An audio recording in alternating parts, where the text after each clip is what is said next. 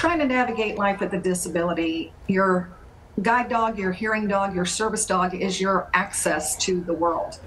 Now to our other top story this evening, tightening the leash on fake service dogs. A new Texas law aims to crack down on that practice. Passing off your pet as a service dog will soon be a misdemeanor offense. News 4 San Antonio's Jordan Elder joins us with why advocates say this change could have huge impacts, especially in Military City, USA.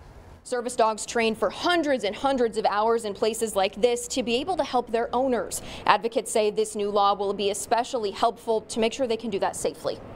She has brought my daughter back to life. Service dog Maisie has been helping Angelina Loaiza's daughter for 3 years now. She deals with PTSD and severe anxiety. Once she got her dog, it was able to give her more confidence in order to go out into public.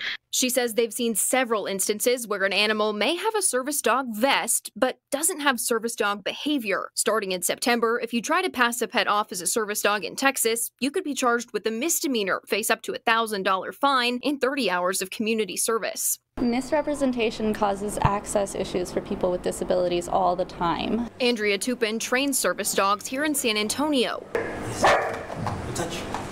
helping people with psychiatric, mobility, and diabetic alert needs. A service dog is an animal that has been specifically trained to do tasks for an owner with disabilities.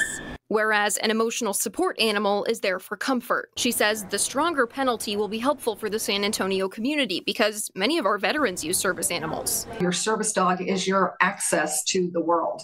Sherry Soltis with Service Dogs Incorporated has been a longtime advocate for this. When that dog is injured or traumatized, you lose your equal access to public spaces, which is the point of the statute. She says true service dogs are highly trained, and this new law will give them space to do their jobs and give their owners some peace of mind.